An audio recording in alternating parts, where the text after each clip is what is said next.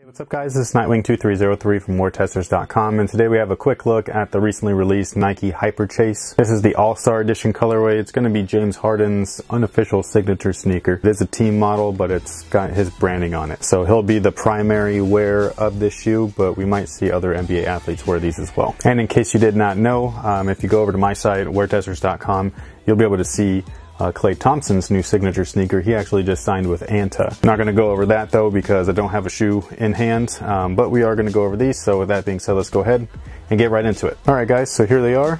This particular colorway retails for $120. It is the All-Star version, so it's going to be a little bit more expensive than the regular pairs. The only other pairs that are available right now are the fragment pairs, and I believe those are only in like NYC, and then they were online, but I believe they sold out already.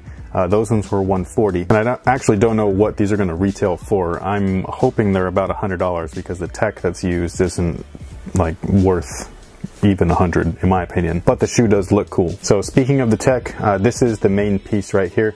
It is a hollowed out shell of a shoe, and this is not just the insole, but it's also the midsole. It's a drop-in midsole, and we have seen these before. They've been using them since the Kobe 8s, 7s technically, but this is the similar style and shape to the 8 and the 9. The LeBron 11's a little bit thicker than this guy here, so if you wanted to customize them, you definitely could take, like this is the Kobe 9s, and so this is from my Nike ID pair, but you can take them and swap them out for this pair. The reason why I mention that is because this is actually Lunarlon. It's actually real cushion, and then this is just polyurethane. It's a really thick piece of polyurethane. And if you're unfamiliar with polyurethane, basically that's what the Air Jordan 3 and 4 midsoles are made out of, most of the earlier Air Jordans.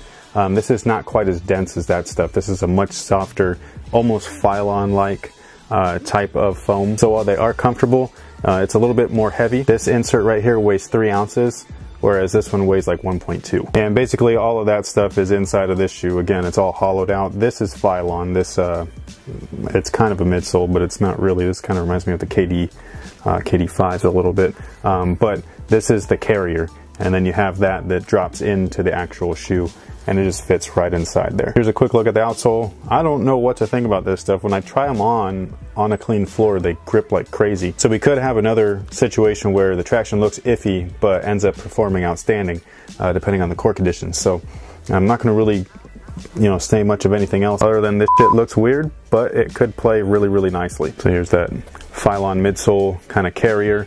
And then you got the same mesh material used here that you have in the HyperRev 2015, dynamic flywire up in the front, and then you have this asymmetrical lacing system, which is freaking awesome.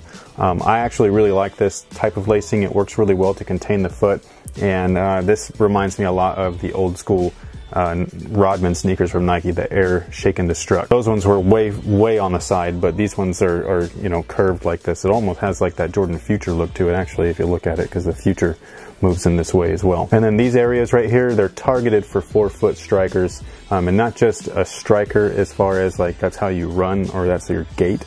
4-foot strikers as in that's where you play primarily. This shoe is made for Harden, who primarily plays on his toes. So you'll see when you are on your toe of the shoe, the swoosh is actually leveled out.